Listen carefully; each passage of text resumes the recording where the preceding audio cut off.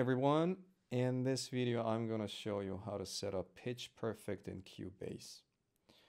First, we need an audio track. Let's add an audio track.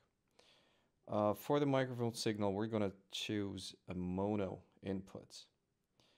Okay, let's do that. In the inserts, make sure to add Pitch Perfekt. There you go. Now we see no audio coming in. To change that, activate monitoring. Now you see the bars are moving. We are receiving audio from your microphone.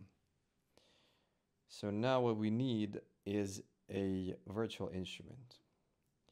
Let's select this one. What's important here is to select Pitch Perfekt output as the input for the MIDI input for the virtual instrument.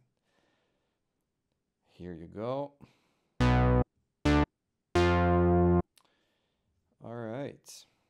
So as you can see, we are already having a connection. And let's see if that connection works. So make sure here the default is enabled.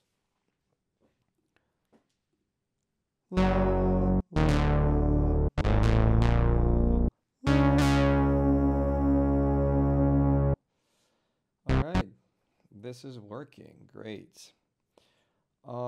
We can try to record this as well. So let's maybe first go back to the instrument and maybe change the preset to something else, to something polyphonic. Enable harmonization here. Click on record and let's go. Okay.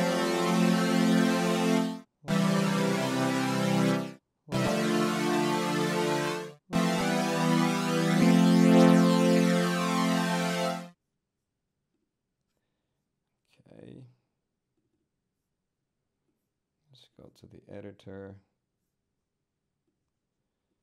Let's close the plugin.